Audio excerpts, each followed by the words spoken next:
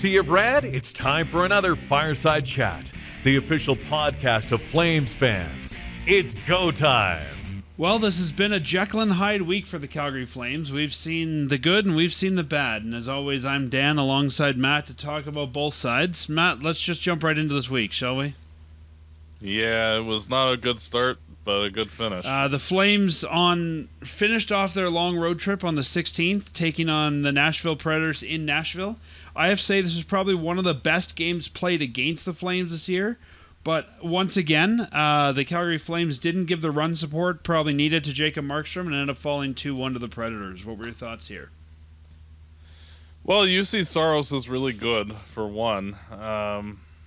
Calgary, that tying goal that was waved off was really the knife that was the dagger, I think, in this one, where Calgary was trying really hard after falling down 2-0 to get back into it.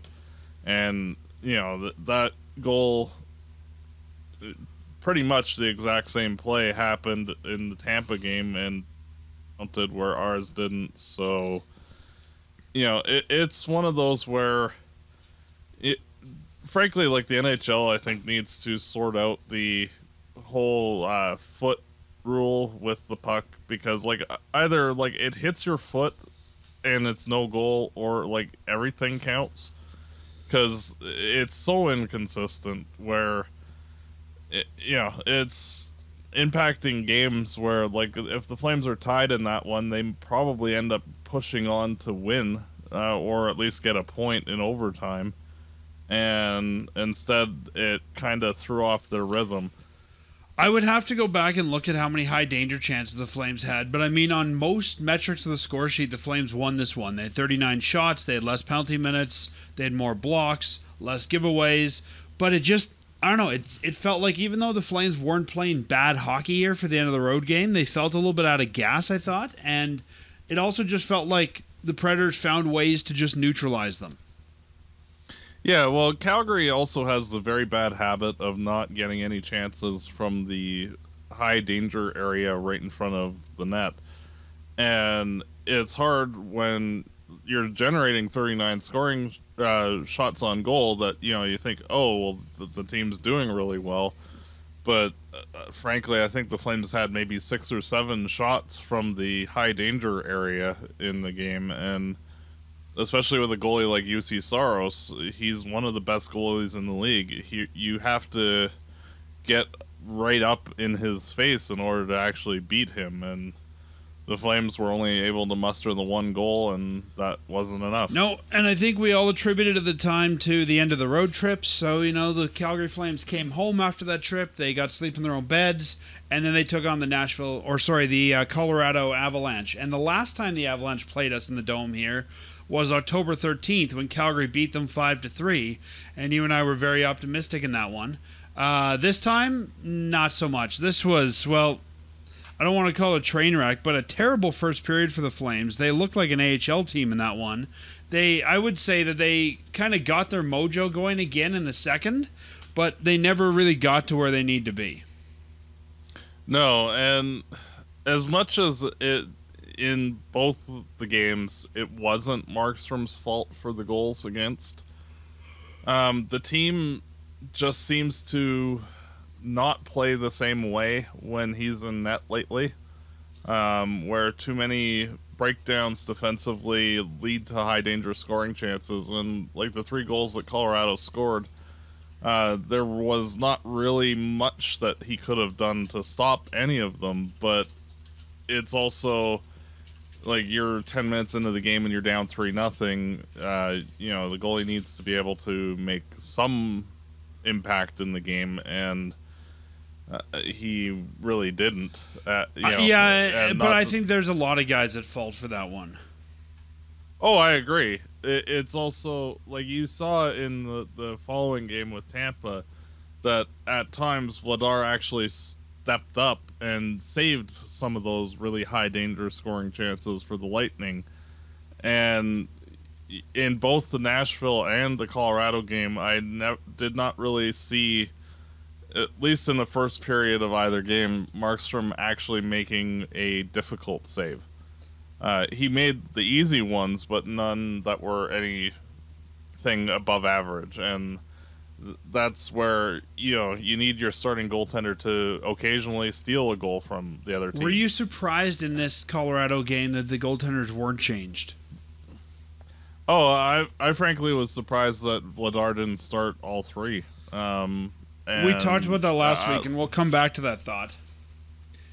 Yeah, it's one of those where, like, with how Vladar's basically been perfect in regulation over the last 11 starts, including the Tampa game, and then you have the other goalie, Markstrom, playing fairly subpar or just average in games where he's actually playing well. He's just average.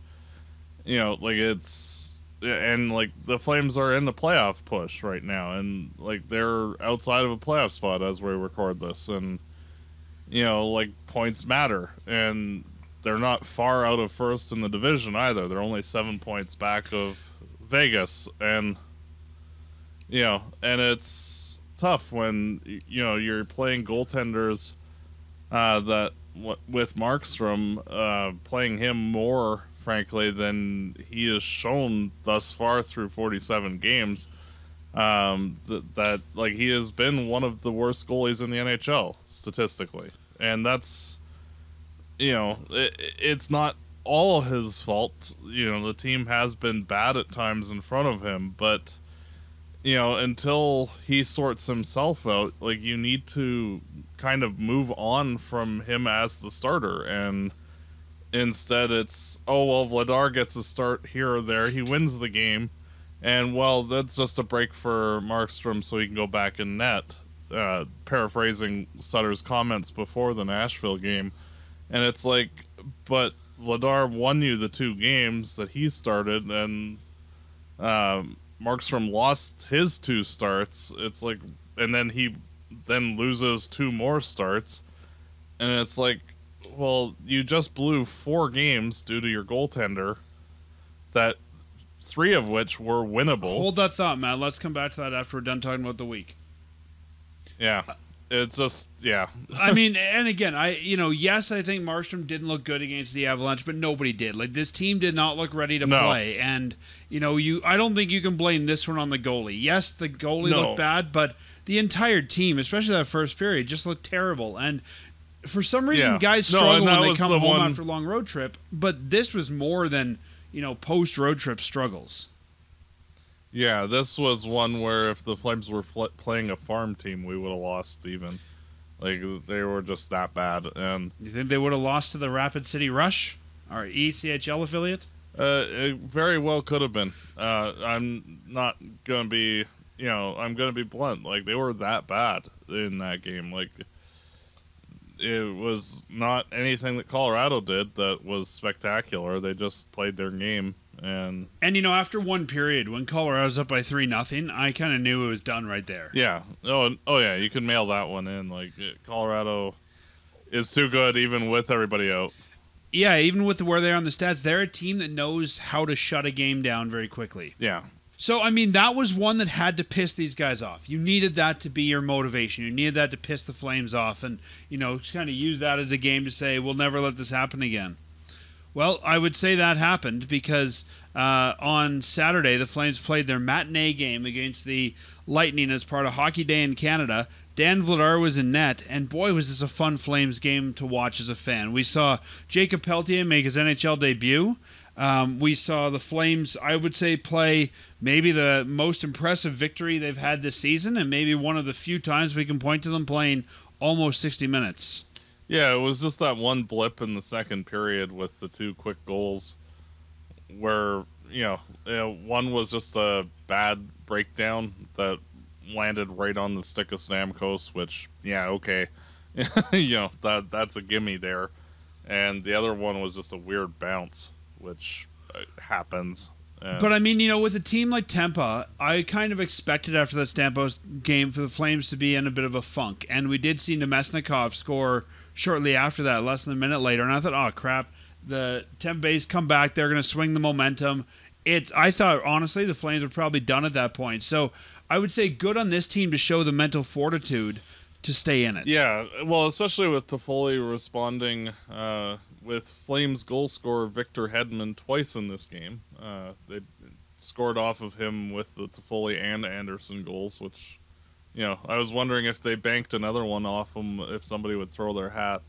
But, He'd have more goals for the Flames than Steve Smith. True. Yeah, but... There's a reference we haven't made in a while. Steve Smith reference. Yep. But yeah, I mean, it would, I think, especially after that Colorado game, I didn't know how the Flames would respond. And, we got the Gaudreau goal in the first, but it was still, I think, after the first anyone's game. And when the Lightning, came in and took the lead, I was worried. Oh, yeah, same here. And, when the Flames were only up 1-0 after one period, despite dominating the Lightning in the first, anytime those type of games happen, it's sort of pins and needles, because if we have one bad bounce, then, so much for all your effort, and now it's going the other way. So, when Tampa took the lead, it was oh, here we go again. And thankfully, Toffoli was able to respond only a minute or two later after the Nemestikov goal, and then we just carried the day the rest of the way. Yeah, and, I mean, if you look at this, the Flames got 41 shots, the Lightning's 24. I would like to think that has a lot to do with the Flames' defense and keeping the Lightning, out of the high danger zones. Flames only won 36% of the faceoffs, which is something they'll definitely need to work on. Had less penalty time, but what wasn't there to like about this game? You had a fight, you had a little bit of everything you could want. I'm not a huge fighting guy, but it just seemed like if you had sort of a checklist of all the things you want in a hockey game, it checked off everything. Yeah, you had pushing and shoving after the whistles, big hits by Zadorov, Lucic getting into a fight, 9 goals between the two teams, pretty much everything that you could want for an exciting game. And to Tampa's credit, they didn't stop playing. They did manage to draw within one in the third period and were close to tying it. Thankfully for the Huberdeau empty netter and then the subsequent empty netter by Coleman to end it. But, they were very close to squeaking out an overtime game in this one. And, to their credit, even though they were flat, and on the last game of their road trip, it's, full marks to them. And, they could have easily got 2 points out of this game. I'd rather not sit here and complain about officiating. I know that was one of the stories of this game for a lot of Flames fans, but I think it goes to what you were saying earlier about officiating. Officiating in this league, it seems like more than any other league, really can change the output of a game and the outcome of a game, I should say. And I don't know. I don't know what the NHL can do better at that, but it just seems like of all the major sports, and I will say I'm not a huge fan of all of them, but when I'm reading articles online on stuff, I don't see as much talk about inconsistent officiating as I do in hockey. Well, yeah, pretty much the only other comparable is the strike zone in baseball, where they're even talking about removing the umpires from calling balls and strikes because it is that wildly inconsistent. Well, I think one of the independent leagues tried some sort of a computer to do that. Yeah, in AAA, which is basically their version of the AHL, they're going to be doing that this season to test it out to see how viable it is. Just because, in their league specifically, the New York Yankees ended up being getting the benefit of the doubt in 30% of their calls. Where everybody else was 50-50. So, it was heavily skewed towards the Yankees' favor, and it's one of those where, it's getting to that level of this is getting a little fishy in baseball. That's why they're instituting that change. And with the kicking rule though, it's just so ambiguous where Coleman's goal that was waved off last year in the Edmonton game, we've seen that exact same play this season being called a goal, and yet that was a series deciding goal last year, and that was waved off, and it's just been so inconsistent where it's like you either have to call all of them back, where like if it hits your leg and goes in, it's just no goal, or as long as the skate remains on the ice and you can like angle your foot to redirect it, all of those count. It's got to be like one or the other, not, oh well, we don't feel like that one is, but that one isn't. And that's always been an NHL problem, right? Even going all the way back to like '04 is what is a kicking motion? It's never really been defined what a kicking motion actually is. Yeah, and like that's where it has to be kind of an all or nothing, because like you have basically the same play happen twice in the span of 5 days, one costing the Flames at least a point in the Nashville game because it was the equalizing goal and the last goal in the game. And then in the Tampa game, it the same play, virtually identical plays, and that one counted, which could, thankfully Calgary came back. But if Tampa had, say, gone on to win 2, 3, or 4-1, like that could have been a deciding goal there. And, like it's just because of the lack of consistency, even within the span of a week with the same team and basically having the exact same play happen, it's just very frustrating for fans, let alone the players and the coaches, because it's like, well, you could even see with Sutter and Kirk Muller on the bench when after the goal was scored, like they were both pointing at the ref, like, they can't challenge What's going on? Yeah. If they could challenge it, they would have, because they're both exasperated because it's like, we just had this happen and like that should be waved off, and yet, no, oh, that's fine. And it's like, but wait, huh? Well, I guess maybe this is something that'll start coming up at GM meetings or something like that going forward. But it does seem like it's time that the NHL needs to somehow put some consistency around that. Yeah, and, it's like when back in like 99 when they had that foot in the crease rule, at least like that was consistent. It didn't matter if you only had like a fraction of an inch of your skate blade in the crease or you had your whole foot and leg in. If your foot was in and you scored, then the goal was waved off. And, like there was no ambiguity at all. And even though that was a really bad rule, the lack of ambiguity with that was actually a good feature because it was cut and dry. It's either your foot's in or it's not, and it's a goal or it's not. And, like there was no second guessing it. Oh, well, they're going to call it this way today, but next week, we're going to call it completely different, and it's just frustrating.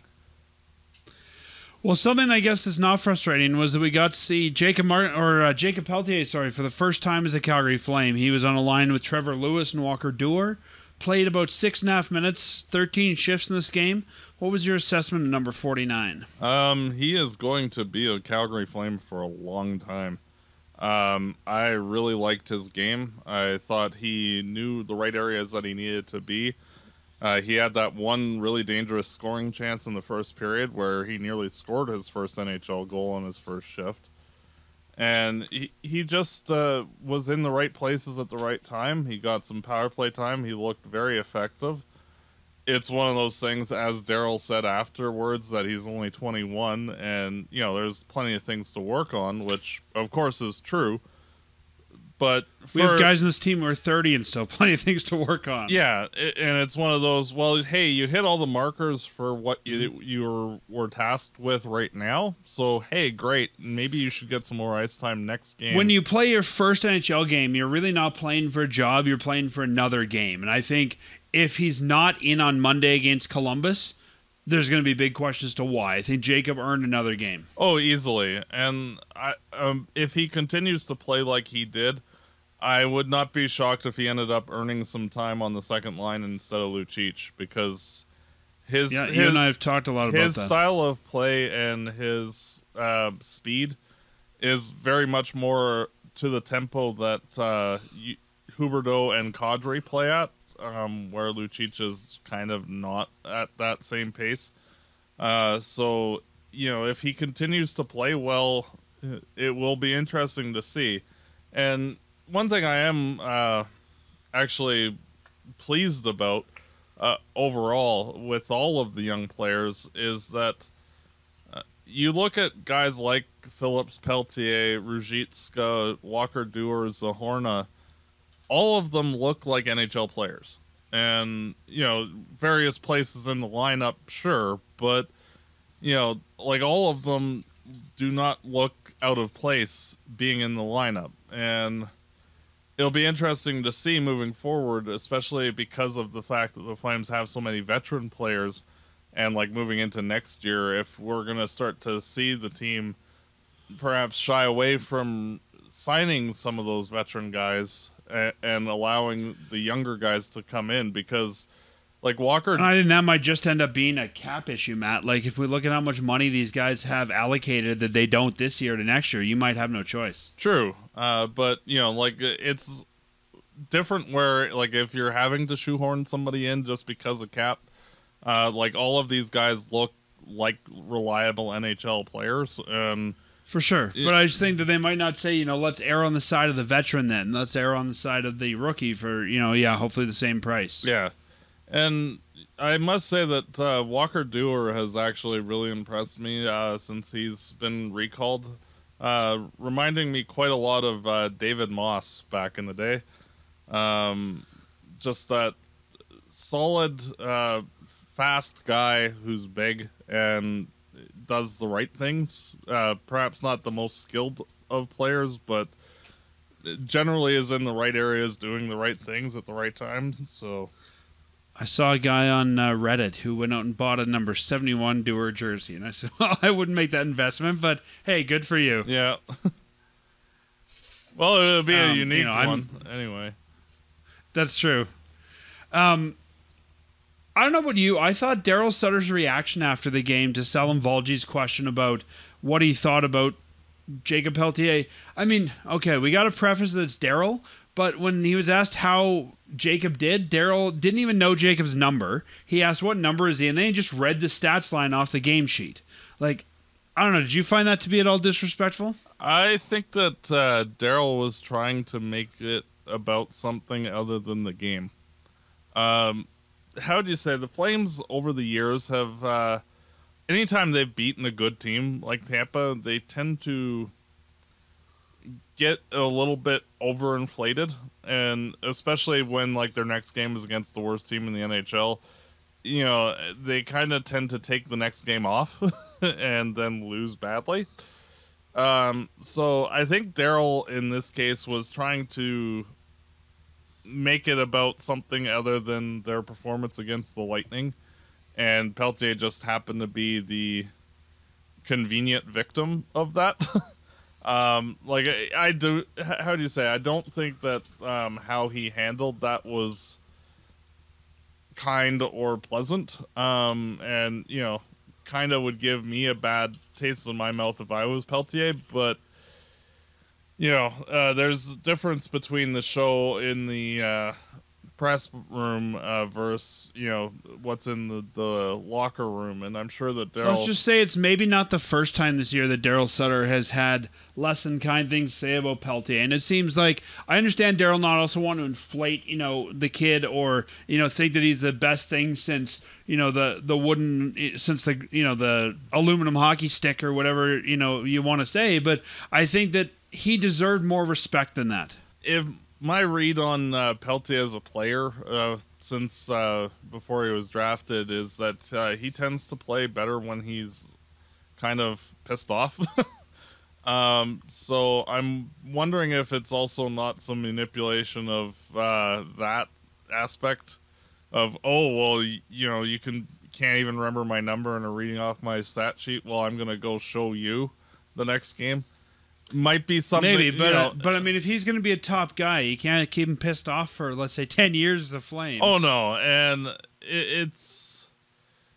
5 years from now and he's your top guy. How'd he play? Who? What number does he still wear? I don't remember that guy. But no, it's one of those where... how how do you say? I think this is going to sound weird. I think Darryl was actually impressed with how he played, and so instead of gushing over him, and heaping praise I on wouldn't him, have even gushed, but just good game for the kid, and leave it at that. yeah. But it's also Darryl, and he's always a smartass when it comes to things like that, and. I guess it was just the way it was handled to me seemed disrespectful. Yeah, I agree. I don't mind Darryl being a smartass most of the time, but this just seemed... And usually it's Darryl sort of being a smartass to one of the reporters. And, I mean, we heard it, I think, after the Colorado game. Wes asked a question, Wes Gilbertson, and he said, if that's what you want to write that. Like, it's towards the media, which there's always sort of been this adversarial relationship. But when it's one of the guys on your team... It's very different. I agree. And I guess when he's not doing it to the goalie, but you're doing it to this guy, like there's other guys that maybe deserve that criticism a little bit more. I agree. And it's frustrating because we don't have the other side of the coin of knowing what's going on in the room specifically. But yeah, it was not the classiest way of going about it. By Darryl, and especially in the context of, you sat the kid for basically a month before actually playing him, and the kid actually has a good game, and you can't even be bothered to say anything even. Well, and I think that's the big thing, Matt. I could see if he just got called up from the Wranglers that day, he had never been up here before. If it was like a Walker Dewar or Radim Zahorna playing their first game, I could see that. But you bring this kid on the road trip, you string him along, you don't play him, you cut him last in the preseason, you talk about how he didn't have a good preseason. I don't know, Darryl's throwing a lot of shade towards Peltier, and it just feels like, this was the time that he maybe deserved the coach's pat on the back. Oh, I agree. And we'll see. I think it largely will depend on his usage moving forward. And, it's tough because it was not an artful way of going about it at all. And, this is, how do you say, his overall handling of the young prospects in that is kind of turning off probably a lot of people from wanting to come to the Flames. Because if you're under 6 feet tall, which basically is all of the Flames' good offensive prospects, and you're still slaying the AHL.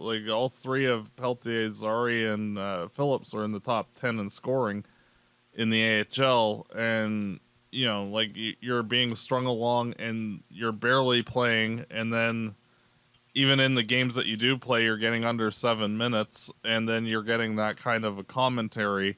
If I'm Matthew Coronado, I'm kind of is this BS going to happen when, it's his turn? Because he can walk away, and Calgary can be stuck without with only getting a second-round pick in return, and that's kind of chintzy, especially... Darryl's starting to seem like the old man who's telling the kids to get off his lawn. Yeah. You damn kids! Oh, I know. And it's one of those things that, if this kind of stuff continues to happen from Darryl, it's going to hurt the organization. And, it's... How do you say? It's fine in the isolated incident that happened. But, it's one of those where, especially if Peltier continues to play like he did, he deserves more ice time and, more minutes, second line ice time, and to see more of him. And, if he's not getting those chances and opportunities, even if he's playing like that, then, it's deeply concerning, frankly, for the organization, because... you're literally not putting your best players in just to satisfy, veteran guy Milan Lucic, which, to be fair, he's doing his best, but, that he's a fourth-line guy, and he's playing with two of the star players in the NHL, and he has, 4 points in 13 games. That's not good enough. And he's playing his role, but he's... Yeah, I think... we all know what you're saying here is Peltier needs to play. You need to give the kids respect. And to me, whether you're 18 or 80, if you're on the team, you deserve the same respect as everybody else. I agree. And you've made the NHL at that point, and whether Darryl wants, whether it was Darryl that said you had to be dressed or the GM or whoever it is, these are your guys. And, especially after a first game, that needs to be celebrated. Yeah. You don't even say he's the best player to ever hit the ice, but you need to celebrate, the achievement that it is of playing your first game. Yeah. No, and especially he was successful in his first game. Like, it's not like he just was barely noticeable, had 5 shifts, and okay, yeah, that guy played. He was noticeable every time he was on the ice, and it's that's a good thing and a positive sign. And you might have a top 6 forward emerging on your team, a legit guy from your own organization. That's awesome. And it's one of those where you actually have to treat the players that they actually matter, and not oh, you're inconvenient. Well, with that win over the Tampa Bay, Darryl Sutter now becomes the coach with the most wins in franchise history. He has 194 wins, overtaking Badger Bob Johnson by 1. Badger Bob has 193. Fred Cretin has 156. He coached in Atlanta. Terry Crisp, 144. Bob Hartley, 134. It surprised me that Bob's up that high. Sutter's only second in regular season games coached as a head coach with 369, trailing Bob Johnson's 40. So he's 31 games behind Bob Johnson. We have, 37 games left in the season. So he'll be holding on to that record by the end of the year, too. Yeah. But with that win and I guess the 2 losses this week, the Calgary Flames now sit third in the wildcard race. They have 47 points, 22 wins, 16 losses, 9 overtime losses for a total of 53 points, tied with Colorado, who are the second wildcard team. And then, of course, the Los Angeles Kings are the first wildcard team at 56. Edmonton holds down the third spot in the Pacific Division with 57 points. So once again, the Flames on the outside looking in terms of a playoff picture. Yeah, and it's frustrating because you look at the other teams in the division, and Vegas has looked rather human lately. LA has fallen back.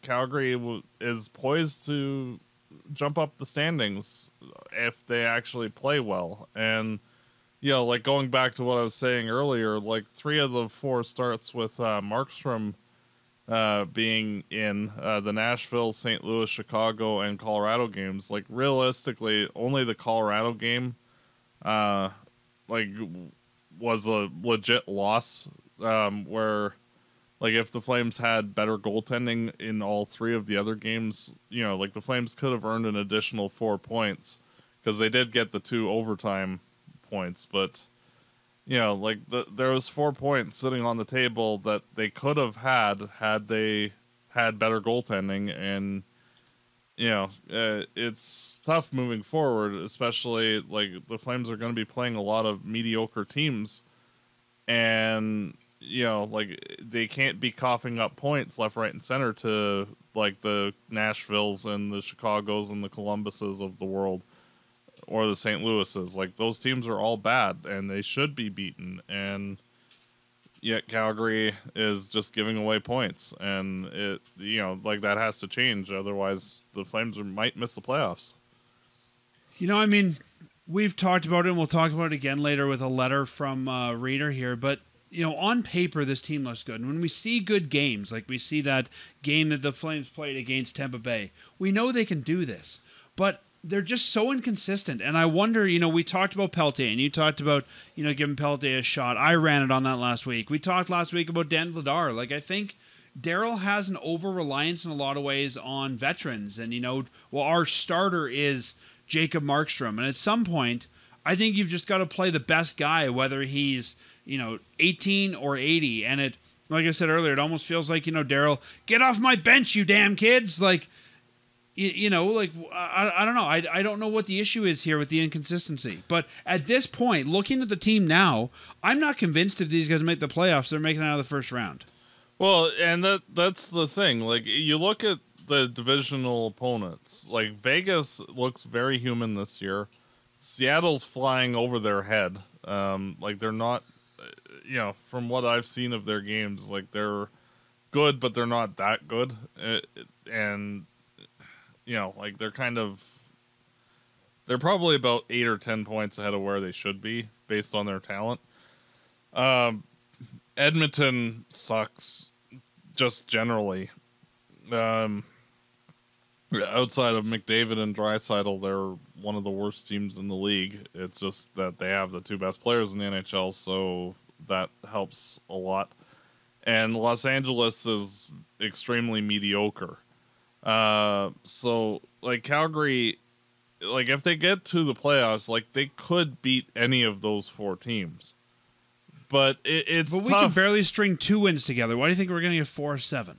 Well, and that's the frustrating part, because in a lot of ways, like in a lot of the games, like they're doing a lot of the right things. And it's just, well, like how many times has Markstrom let the Flames down, for one? Like if the Flames were just getting league average goaltending from their starter and their backup, not anything other than just right down the middle, like the Flames are probably leading the conference right now. And like that's just how abysmal the goaltending has been. It's difficult when like your defense. You look at the St. Louis game, the one that they coughed up the lead in the third period. Like they had to stop playing the way that they were in order to go into a defensive shell because, oh God, Markstrom's going to let in anything now.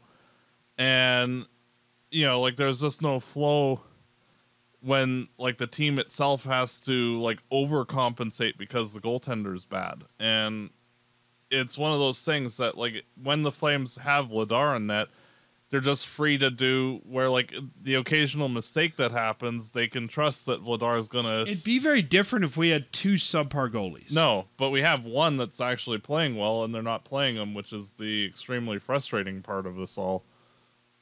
And I think not only is he doing well, again, I think it goes back to the Darryl Sutter narrative we've talked about for a number of weeks. He's a young goalie. Yeah. He's not just the backup. I mean, you see some teams like, Aaron Dell or Derek Riddick as backups. Like those are older goalies.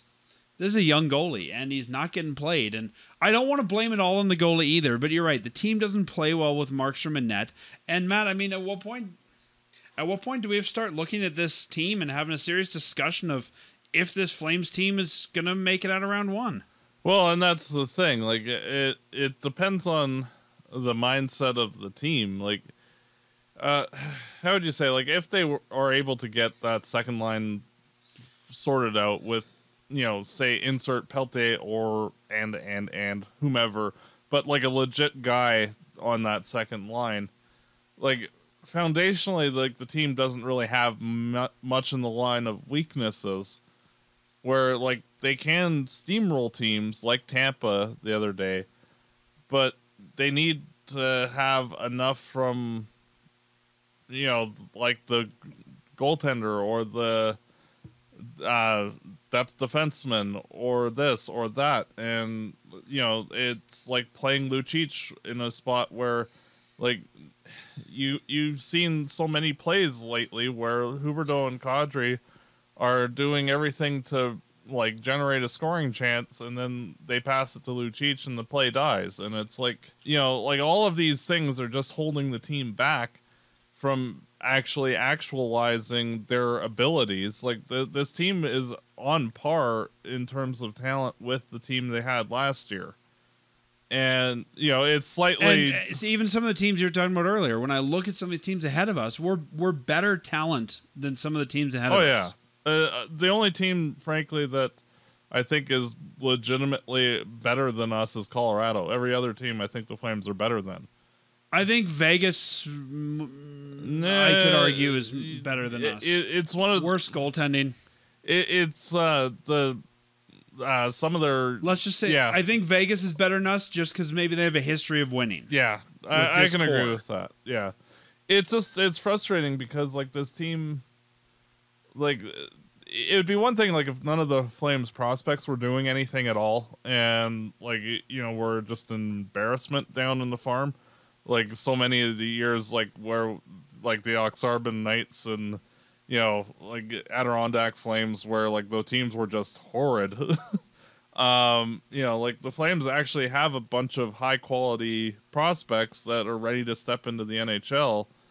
And also high quality NHLers. Like, Tree Living went out and put a good team on the ice this year. Yeah, and yet like certain guys are getting played in roles that they shouldn't. And, it's also tough, like, with Kylington not being here, because I think, like, the Flames defense is sorely missing him, and hopefully he comes back soon. We actually have an update on him. Should we pause and I'll give you that? Yeah, sure.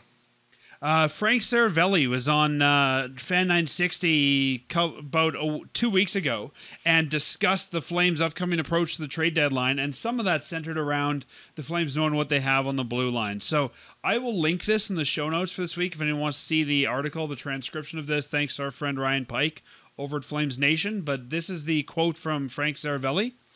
But I think when it comes to talking about the Flames and their deadline, it can't be overstated how critical it is for them to get an answer on Oliver Kylington. This is probably number one in terms of their priorities right now. I did follow up today on Kylington, and what's happening is he's still receiving assistance from the Player Assistance Program. He's on their cap, has been there all year, and I think there was some hope he might be able to come back over to North America before the holidays, and that didn't materialize. And I think now everyone's wondering, is this going to happen? Is he going to play this season? And I think without putting too much pressure on him, ideally the Flames would really like to know before the end of January, end quote. They also talked about Saravelli said later in the interview that I guess he knows that Kylington has been skating with a team over there.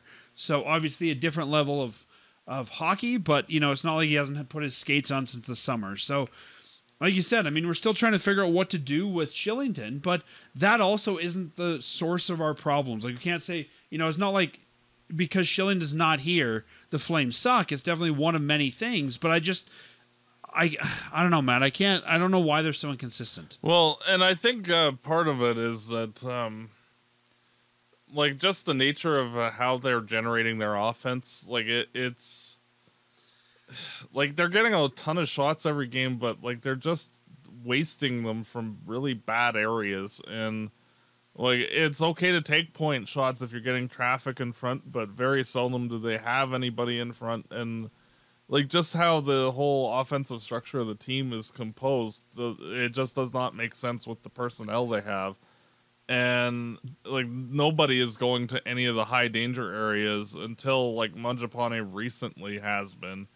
But Coach Sutter told us before the season started that we're not going to get as many goals, and I think we all knew that, right? We don't know where those goals are going to come from, and you're talking about Mangiapane. He in general's, not been where he needs to be this year. And Matt, tell me if you think this is maybe a fair assessment. I think a big reason the Flames are slumping, nobody's stepping up. I mean, we knew that Lindholm, we knew that Toffoli, we knew that Huberdeau, we knew that Gaudreau would be our good players. We were looking for a guy like Mangiapane to step up. We were looking for a guy like, maybe Dubé to step up, and arguably he has, but we don't have enough guys stepping in to really show us that they can be those higher end NHL players. Yeah, and that's where, like having the high end prospects that we do, giving them a shot in, because like when you have guys that are underwhelming like Lucic in a prime scoring role, it's difficult for the team to engage what they actually need at the trade deadline, other than, our second line is horrible because we have a fourth liner shoehorned in there. And, okay, yeah, you can go get the second line guy, but why spend the assets if you have a young guy that can actually play at that level, if you don't actually give him a shot to see if he can play at that level? And like, that's where I think a lot of the disconnect between like the management and Sutter has been, is that like the team needs to know, like, can Phillips or Peltier actually play that second line role effectively?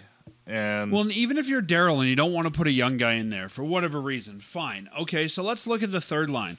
Andrew Mangiapane, maybe not where he needs to be. Michael Backlund is in the right spot. Blake Coleman's looked great over the past couple weeks. When do you reward him with that second line spot and move Lucic down to line 3 then? Like, when do you kind of shuffle those assets you already have if you don't want to play the other guy?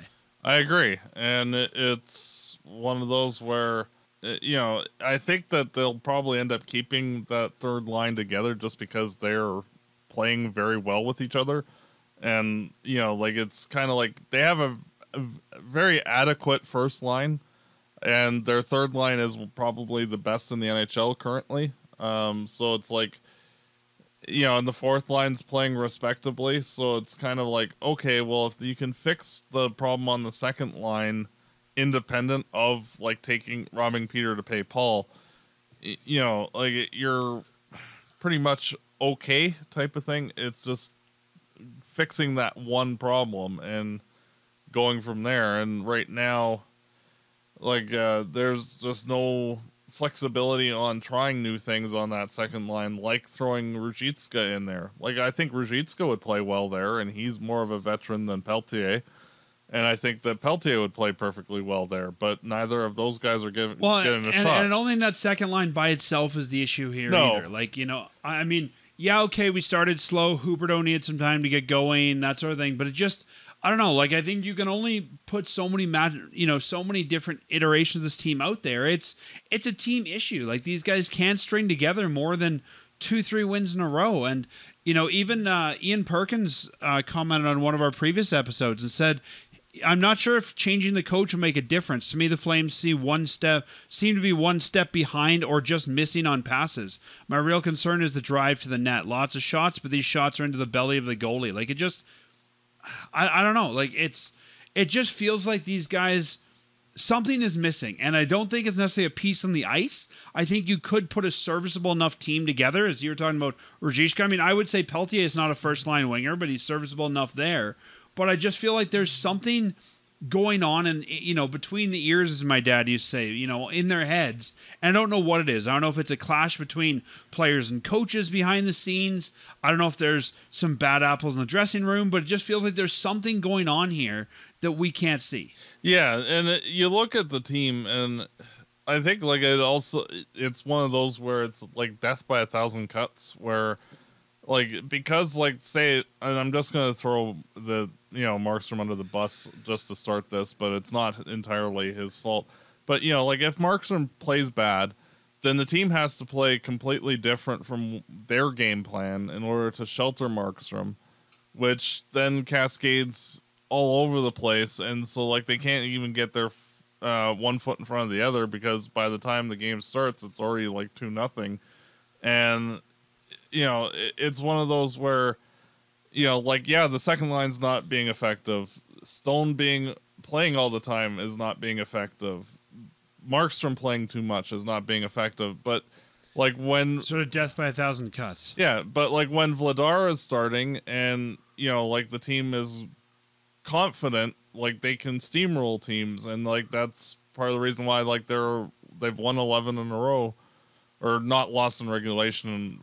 I mean, they're 8-0-3 in their last 11 with Vladar starting. And it's if they can have that consistency with, not having to worry about the goaltender as much, then, they can actually assert their game properly. And we're seeing the Flames being able to score 5, 6, 7 goals when Vladar's in net, and yet struggling mightily to get anything together when Markstrom is.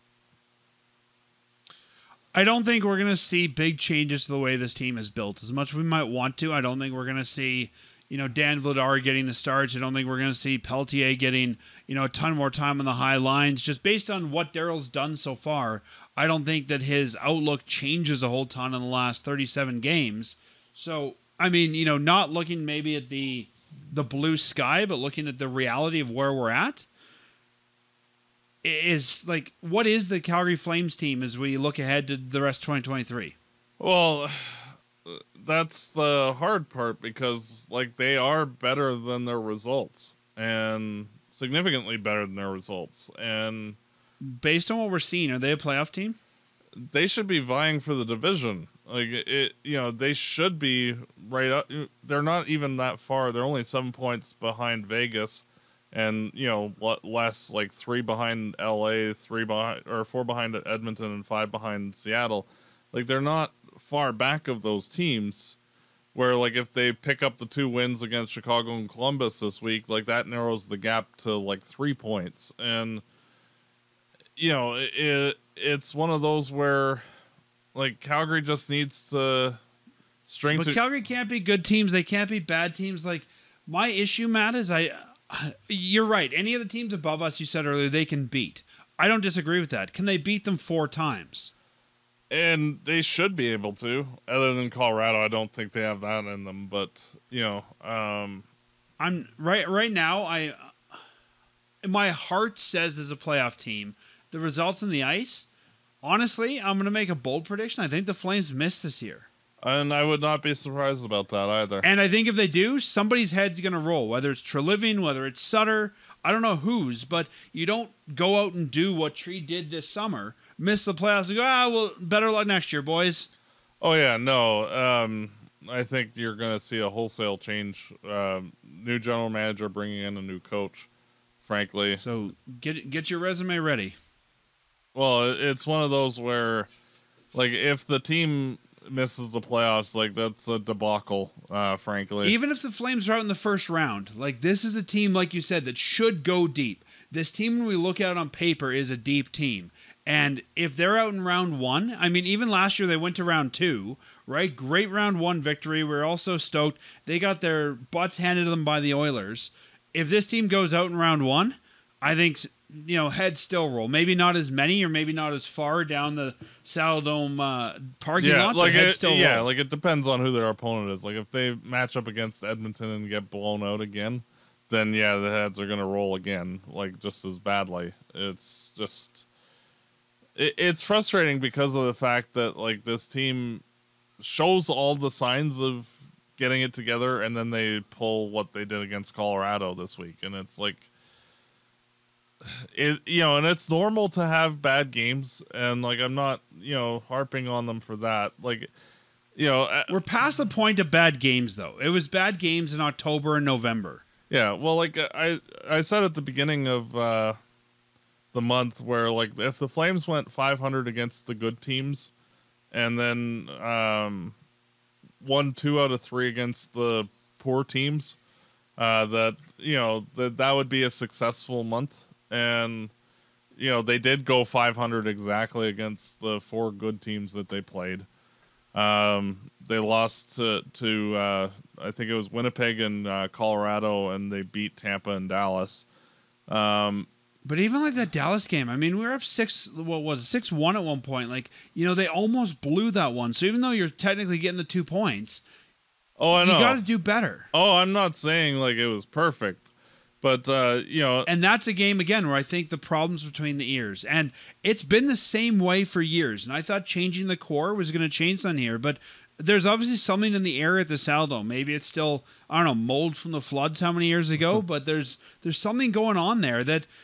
This team just never performs up to standard. Yeah. Well, like, and that's the thing. Like, if they continue on this week and, like, they beat the Columbus Blue Jackets and the Chicago Blackhawks, like, they're basically meeting the mark that I said at the beginning of the month, though. And, like, it's frustrating because, like, the in-game results are so, like, scattershot, and yet, like, thus far, they're actually basically on pace for where they should be, which is also kind of bizarre. And, it's frustrating because, like, I think everybody would like this team to, like, go on that 7-8 game winning streak like we've seen. It's just that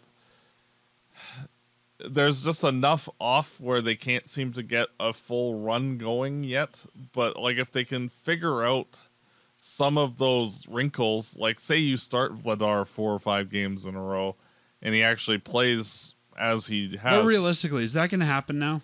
Possibly. Like, like, when you have literally one goalie being 8-0-3 in his last 11 starts, and the other guy basically losing every game because of him. But this was the week for that, and it didn't happen. And Darryl even said, like you mentioned earlier, that, well, it just gave Markstrom a rest. Like, what evidence do we have that Darryl's going to do that?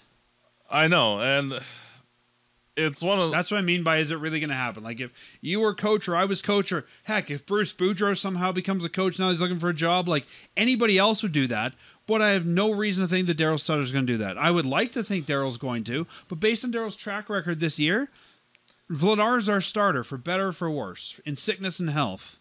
Yeah, well, and that's... Until death to him in the net part. Yeah, and, like, that's where it's frustrating, because, like, this team has all of the parts they need. It's just... you know what I mean? Like, you know, like, they're basically getting in their own way at this point. And... like, that's the difficult part, is that, like, they should be able to steamroll these teams, and yet they're not. And, you know, it's just tough, because, like, this team is, how would you say it? It's not like where you look at the team and you go, oh, wow, they suck, just because, like, they don't have, you know, like, they're missing this player and this player and this player and this player. So it's obvious why they're in the middle of the pack. Like, you look at Nashville, you can understand why they're where they're at. But, you know, like, Calgary's getting what we deserve this year, let's be honest. The Flames are getting exactly what they deserve for the games they're playing. Oh, I agree. But it's also different because of the fact that, like, the Flames have more than to show. And we'll see. Like, that's part of the problem. Like, we're still, like, even though we're at the middle of January, like, you know, if you throw out, like, the before November, like, end of November part of the schedule, like, the Flames are starting to actually turn things around. It's just, you know. So when do we get to the point of no return? When do we get to the point where if the Flames are still mediocre, they're not coming back? Well, frankly, if the Flames are, you know, basically dead in the water outside of a playoff spot near the trade deadline, then just, I think you kind of ride with what you got and see. You know, like, the last month of the schedule for the Flames is ridiculously easy. But, like, how would you say it? Even though the schedule's easy, when we're playing easy teams, we're not beating them. Like, to me, that doesn't really matter right now. No, I know. It's one of those... We can't beat Chicago. Well, it's like last year when the Flames went out and got to Foley. Treliving said that, you know, because the Flames were playing so well, that they invested in the team. And I think that, you know, like, if they don't show signs of life by the end of next month at the trade deadline, then, like, there's really no need to invest in this team further. Because, like, why are you going to just waste draft picks on a team that can't get their stuff together? You know, like, if by then... I think even if they're not dead in the water, even if they're a mediocre, you know, maybe number 2 in the wild card, I think at that point you've got to run with what you've got. Because you don't want to invest in trying to solve a problem that, at this point, I don't know is solvable. Yeah. You know, last year was very different, but I don't want them to go blow a whole bunch of assets to bring in one guy at the deadline, and it still doesn't work, and we blow all his assets. Like, to me, if you're... Even, I don't know what you think, but if you're even in that spot where you're still battling for the number 2 wild card, you got to run with what you got. Yeah. Oh, no. And it's just tough, frankly. Like, you look at, like, if you throw out the first 2 months of the season, right? Just for, like, everybody adjusting to the new team. Like, the Flames record in December was actually... 9-3-4, which that's actually really good. And thus far this month, I don't deny they have a good record on paper, but they can't even string wins together. Yeah. And the wins they are getting, to me, don't look like playoff team wins most of the time. Like I said, that Dallas game, we're up by 5 and we, you know, almost blow that. Like, you know, this team, even when they're getting the wins, even though the record is coming together, I don't see playoff team 90% of the nights as teams on the ice. Yeah. Well, like, since this... And you know as well as I do, that Tampa game was great. We're not going to get the same game against Columbus. This team's too inconsistent for that. Oh, I agree. But, since this team has basically adjusted to being together, they're 13-6-6, which is actually rather good. As much as, we're complaining about inconsistency and, not having everything go right. Yeah, everything has been a bit of a cluster throughout the last 2 months. I'm not going to argue. It's just that, they are getting results since they've been doing things, with the familiarity that they are. The holes that are in the lineup are becoming readily apparent and easily provable, observable, et cetera, et cetera. So it's one of those things. And like you said, we probably have the things we need to at least plug those holes for this year. Yeah. In the AHL. Yeah. I'm not saying that they'll be the right plug forever, but we can probably plug those holes and not spend a lot of assets this year. No, realistically, if at the trade deadline you just say bring in a sixth defenseman for a 4th round pick, like we've seen every year. That's Brad's favorite deadline move. Yeah, the Derek Forbort, Oscar Fantenberg, Eric Gustafson, special, insert, this year's version of that. Say Luke Shen from Vancouver. You could throw that guy in as the number 6 just to keep Stone out of the lineup all the time. That would basically be the only trade that I would actually make at this point. And just getting a reliable number 6. And so what do we do at this point to get Darryl to play the kids? Obviously not you and me, but what does the organization do? Well, and that's the thing. You just have to kind of hope that, if Peltier continues to play well, that he earns the spot. And, Rajitska, when he's been playing, even though he's been demoted to the 4th line, he's been one of the most effective players on the team. When he's actually out there, it's just, being sheltered on the 4th line instead of Lucic being down there. And, eventually things get to a spot, with Markstrom's poor performance, where it's you have to put the other guy in. And, Lucic has been bad for, his last stretch of games. For the line mates he has, 4 points does not cut it. And, you have to figure that.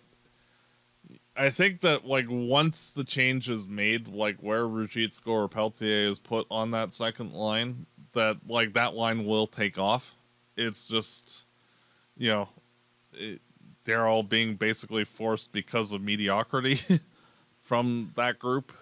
That, and it's just frustrating because, Lucic is a perfectly valuable player to play on the 4th line. He brings that Lucic presence when he plays. It's just that he's not the guy he was 10 years ago where he could put up 60 points while doing that. And, we'd be having a different conversation if he was, but, it's just tough right at this point. Well, we're running a little bit long, so let's wait and see what happens this week and where we might get Peltier going. I know.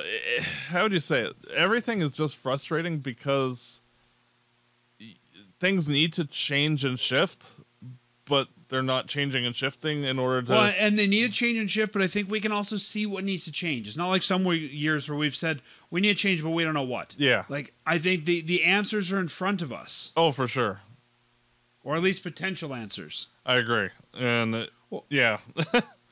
Well, before we do our weekly predictions, we had an email come in from an old friend of the show, Al, and he was responding to my rant last week, and I think everyone who listens remembered that. It says, "Hi, Dan and Matt. Thoughts. As individuals, the Flames are made up of talent that's at least as good as the Jets on paper. Assuming there are no bad apples in the locker room, personalities-wise, the contention has to be that there's a problem at the coaching level, ?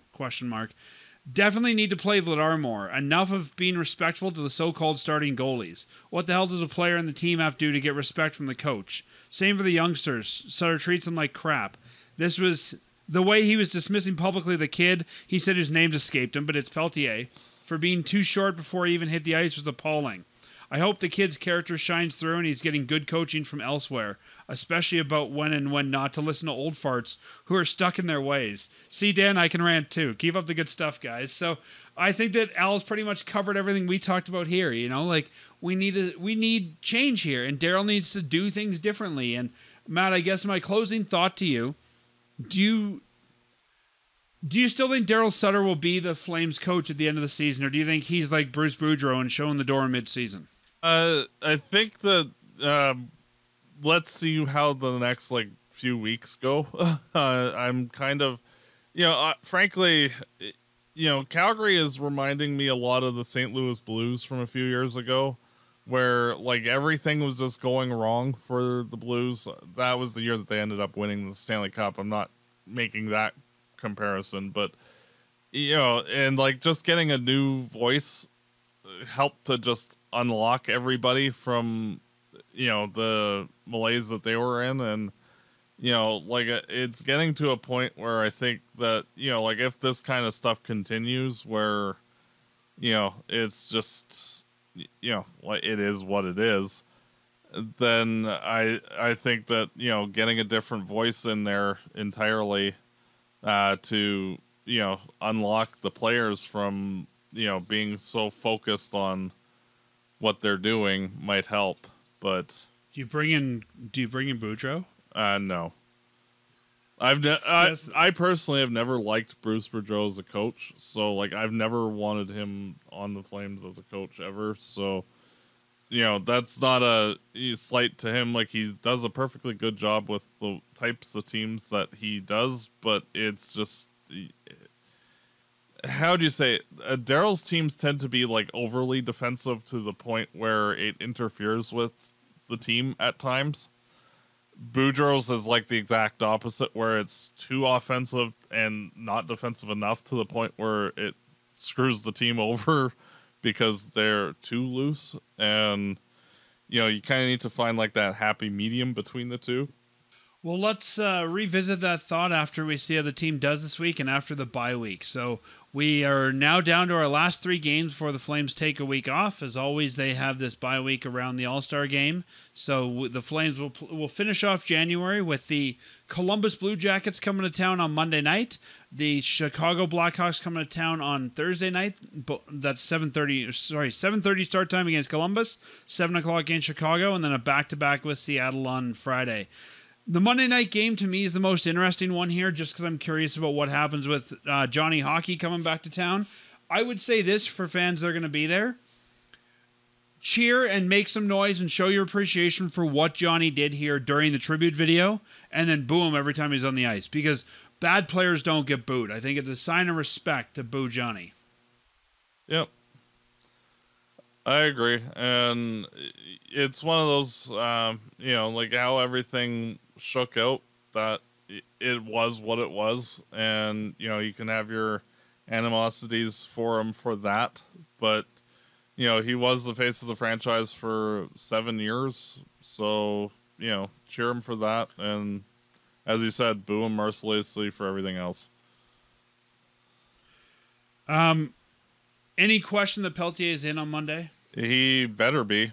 If not, that's where I could see there being a coaching change. If, there's after that last game, if he's not, I can see there being some issues. Oh yeah, no, if he gets pulled from that, even after say the Columbus game, he plays just as good, and he gets pulled from the lineup for whatever reason, then it's you're being completely disingenuous and you're putting your own ego in front of the team, and you're harming the team actively, and get out. Period. That. Put it this way, that would cause me to be on the all aboard the fire Darryl Sutter train. I can kind of understand Phillips. I'm still a little annoyed by that one, but he is very tiny and he didn't really show a ton. He looked good, but Jacobs at least deserved enough to get one more game. Yeah, and Jacob, he is a lot bigger physically, where there's no excuse not to play him over his size. So there are about 100 players that are Peltier's height in the NHL. So, like, there's really no excuse. Like, yeah, Phillips is would be one of the 5 shortest players in the league, and sure, I can understand the trepidation there, but like Peltier, there's zero excuse on that front. So that would. What's your prediction for the week, Matt? They should win all 3, and I'll just leave that as my prediction. Do I think they're actually going to? That's been your prediction for 3 weeks in a row and hasn't served you well. I know, and realistically, I think they lose the week. So, yeah, but I'll go with they win the week. So, I'm gonna be a little more optimistic than you are. I'm gonna say, I think they lose Columbus. I think that after that big Tampa Bay game, I don't know. The Flames seems to get a big win, and they seem to fall flat the next game. That seems to be their MO this season. So I think they'll fall flat against Columbus.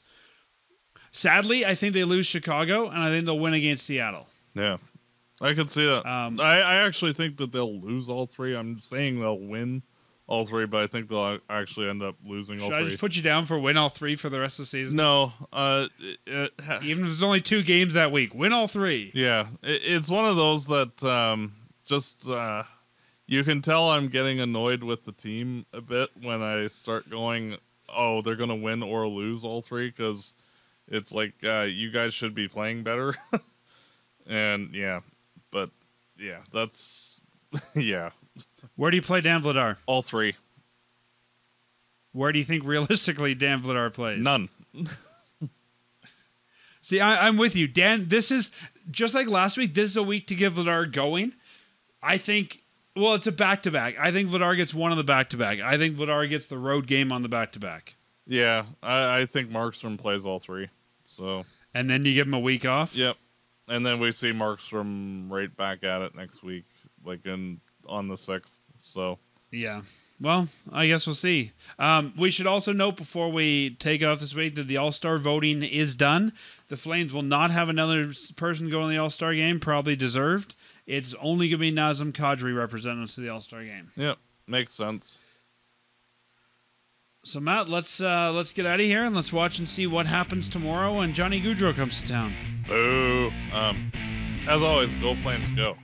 Fireside Chat is hosted by Dan Stevenson, co-hosted by Matt DeBorg. This episode produced and edited by Peter Marino. Fireside Chat is licensed under Creative Commons license. For full license details, visit firesidechat.ca.